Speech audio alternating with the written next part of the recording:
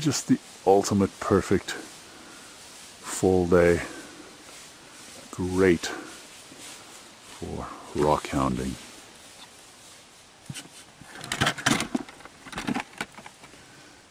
Go for it. What are you seeing down there? What are you seeing, Mark? Oh, she goes back. Oh. Oh. Anything in there? Yeah, there's amphiboles all over the wall, on the ground. I see appetites. This thing goes back like 8-9 feet at least. Oh, that's fantastic. Oh, if only I had a Smurf, I could just let him go in there with a chisel. Yeah, nah, this looks good, man. Excellent. We're going to clean up. Yep. That's some special contortness work right there. Oh, yeah. All right, we got to pull the lid off. Yes, I agree. Yeah, lid's got to come off. So guys, I know we put up a video a little while back. Must have been about a month ago now, maybe 6 weeks. Don't like to leave you hanging. I know we spoke about a few things and the possibility of opening our claim for public rock hounding, amateur rock hounding that is. And yes, indeed, we are still working hard on that. Fortune has sent us various things to assist us in that direction, things we didn't expect. One door closes, another one opens. So yeah, we're definitely strongly thinking about doing that, and I suppose in the near future we're going to start taking some bookings. We got a couple of clubs lined up right now, so just hang in there, be patient. But one thing that I noticed has been mentioned in the last video, and Mark pointed it out as well, and that is that a lot of people, they see us taking the crystals out of the fissures, and they say, well, what's it look like when it's all shined up? And I know in the past I've been kind of deficient in that respect. I've never been a great cleaner of crystals, but as fortune would have it, Mark has taken it to a science, and we're going to look at a few things that he's cleaned up, and you can probably trace them back to, you know, maybe the earlier video, and you can see them coming out of the actual fissure. But we're going to look at some of the stuff he's cleaned up. He's going to give us a few tips. I don't think he's going to really reveal all of the secrets. Oh, no, he doesn't. You never tell all. But we'll send you down the right direction. Okay. Look at the feldspar. Ugly as hell. But yeah, kind of an interesting find, Chris. Nice. Well done, man. Where was that from? Oh, just over the hill by Fisher City over there. Oh, yes, yeah. Yes. So, Mark, we've got a couple of videos, or at least a couple of minerals sitting here, which we've basically, we found them in the area of Bear Lake, the region of where our claim is. We've got a couple sitting on the table. Do you want to explain, you know, the various levels of where they're at and, you know, where they are in the cleaning process? So, well, this one right here, as you can see, is just, it hasn't done anything. That obviously came from your house. That's why there's nothing done to it. Mark has a criticism that I don't clean my minerals, and he is quite correct. He cleans his immediately. I pile mine up in the garden, and then over time. Okay, so that one's a dirty one as it comes out of the ground. That's as it comes out. This here is after dawn, a toothbrush and a nail brush. Okay, what are we looking at there for minerals? Like, oh, we got a conglomerate. We got what, microcline, feldspar. Okay. Feldspar. Amphiboles. Amphiboles is a little bit of titanite right there. Actually, it's a nice titanite. Oh yeah, they're layered on top of each other. There's a couple there for sure. And like a background of, like an amphibole background rock, you know, it's all kind of swirled together, you know, metamorphically and so forth. It's like a frozen soup mix. Oh, yes, absolutely. Okay, so that's with the, you said dawn. That's just dawn and the nail brush and a toothbrush. Okay, and then this piece here, which dropped out of the fissure around the same time the other piece came out. Yeah, this is, well, this is pretty much, well, after iron out, but I don't like soaking it in iron out. If you were to soak this in iron out, it'd totally screw everything up. Right. You get a white washout, it eats some of the amphiboles out. So what I do is I take a margarine container, put warm, hot semi-hot water in it, add your iron out, and I just take the brush and I scrub and dip, and then I just drop it into the sink and soak it for an hour, rinse off, and then repeat as necessary, because you're going to miss a few spots here and there, right? So like this here, I probably did this 3 times with the real quick iron out, just to get it as it's looking. Now I'm looking at it, I can even see I can do the glitter is unreal. There's a couple spots I could still do a little more. So like, are you going to help me out here with this piece? Because I would like this piece to have the same luster as that piece. Same with that, eh? That's feldspar. We'll clean it up. Okay. But, you know, a turd is a turd, right? So you say. So if it's a turd, it's a turd. We don't know until we get it clean. Well, one of the things we gotta remember here with Mark, his standards are very high. So he would call something that I would be quite excited to find, and he'd go over the shoulder. He calls it over the shoulder. That's an over the shoulder piece, right?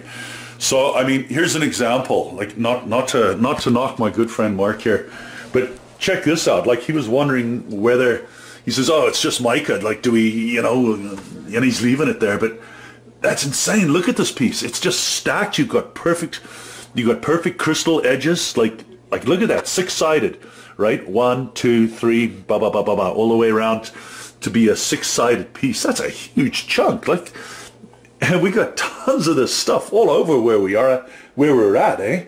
So I mean, he gets to a, you know, he keeps some of the better pieces. Look at this, calcite with apatite.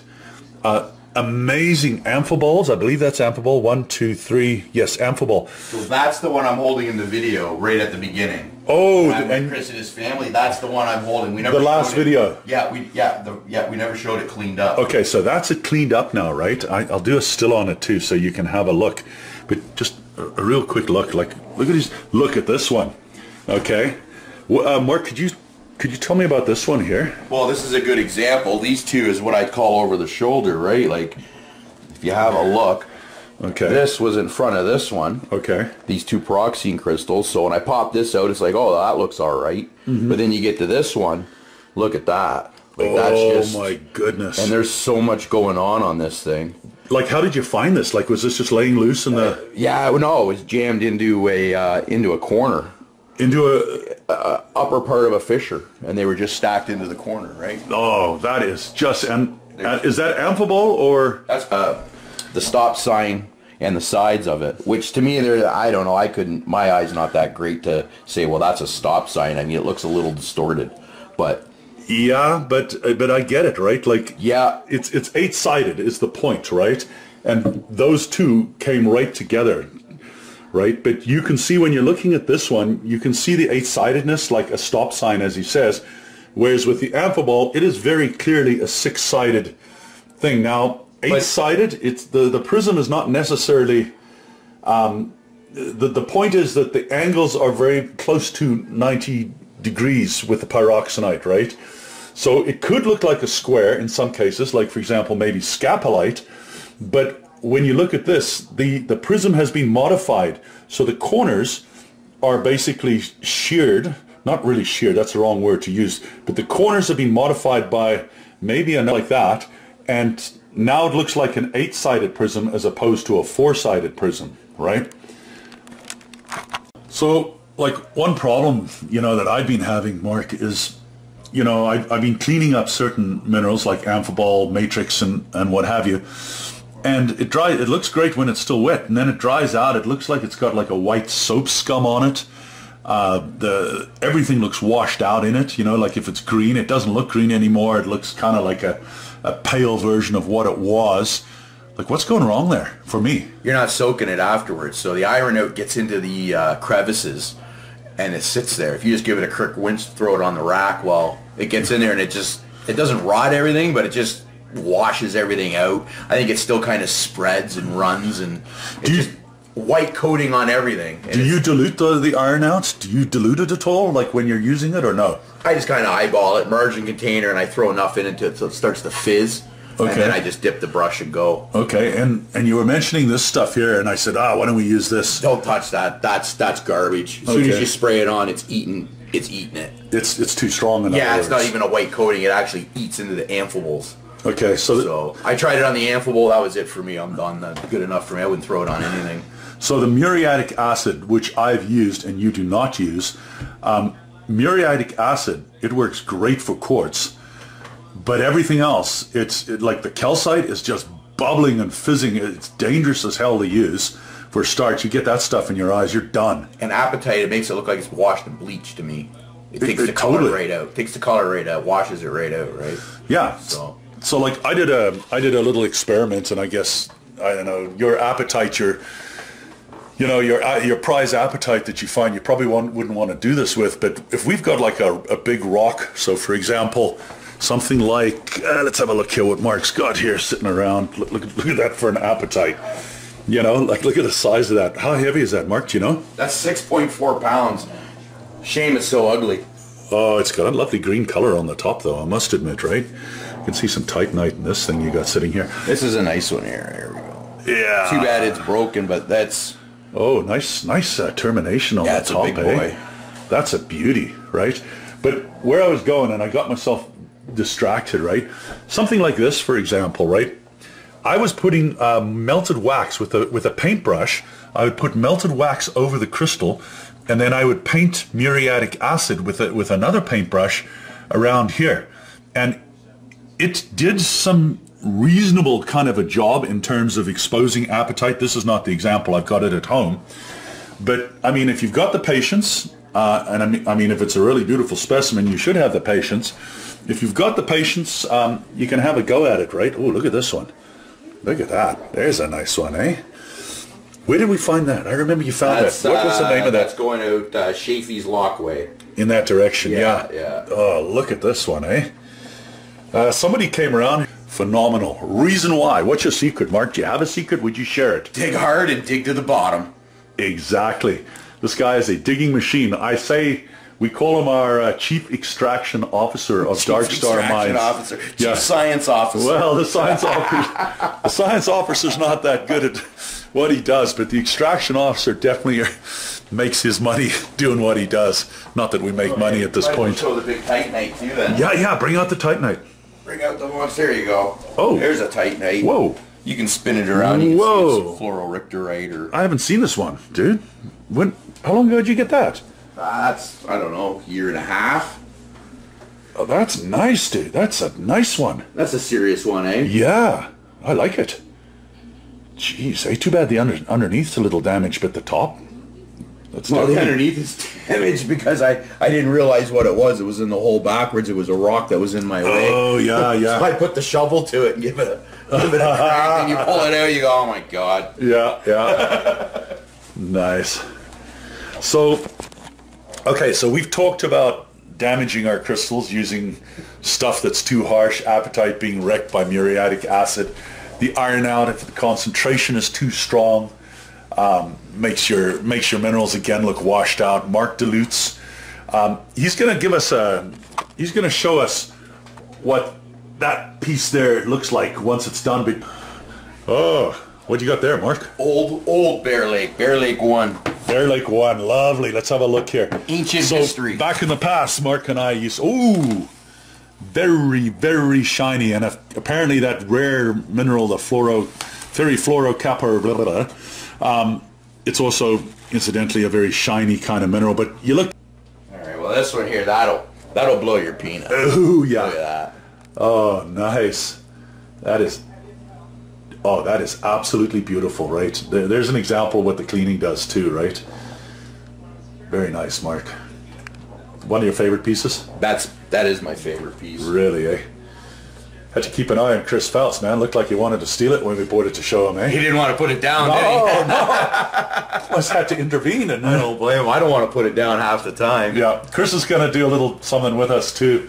We're talking about some ideas that'll work for both of us, and you know, we're thinking like if you're not part of a club but you want to go on a tour, you know, I'm quite sure Chris Phelps will be rising to the occasion, but you'd have to contact him. What's his business? Lakeside Gems. Lakeside Gems, yeah. So here's a good example right here of what we mean by the pyroxene versus the amphibole. Look at that. So it almost looks like you're looking down a sort of square-sided prism, you know, four-sided or whatever, but it's just a little bit off. However, notice the edges there are beveled as well. So that potentially, if you could see the whole prism from above or from the side, you would see an 8-sided shape, right? So that's a pyroxene for sure. Now somewhere else, we could look at the amphibole and you could quite clearly, okay, this is likely to be another example of an 8-sided shape. It's hard for me to point at it. There it is. But again, the edges are beveled. Typically it might look 4-sided, but in actual fact it's 8-sided, pyroxenite, right? Floaters like that. That's a floater, you said? Yeah, that's a floater for sure. Oh, you even remember when you found that? This was, wasn't this right at, didn't we get a lot of these shiny ones right at the front of that old Bear Lake diggings near where the sign was? I think so. Yeah, I remember we had a spot there that we just used to... And not that far down either. Oh, very nice. Look at these, eh? There's some of your, I believe, pyroxene crystals right there. Oh, let's have a look. Yeah, you might be right. Yep. Absolutely. Looking at the square, almost a 90-degree angle between the major faces. You are absolutely correct, my man. Another strange floater. You don't see that very often. I don't see that very often anyways. Oh, yeah. 1, 2, 3. Yeah, that's nice, eh? Not even broken on either end. It's a perfect crystal. You know, that's basically what we call the earth crystals. When we're talking about earth crystals that we produce, that's this kind of stuff. It's in perfect condition, simply lifted out of the soil by our hands. We haven't been having to pick it off a wall or something like that.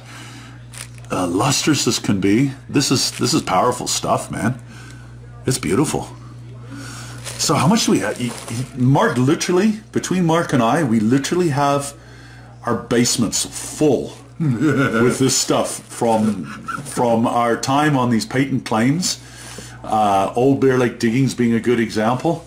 And that's basically what we're going to be selling on the site starting off until we can get to a lease with the government. Yeah, the government.